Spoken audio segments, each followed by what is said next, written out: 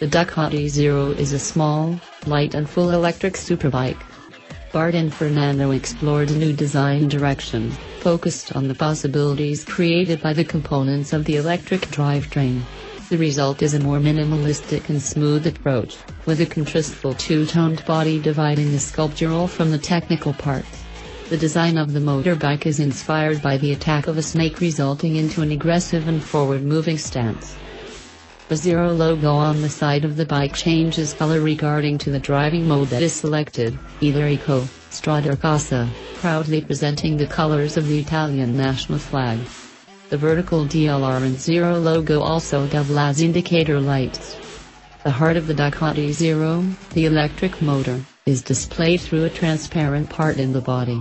The multi-link suspension is fixed on the suspended part of the body and is embraced by the swing arm, making it a compact and integrated solution.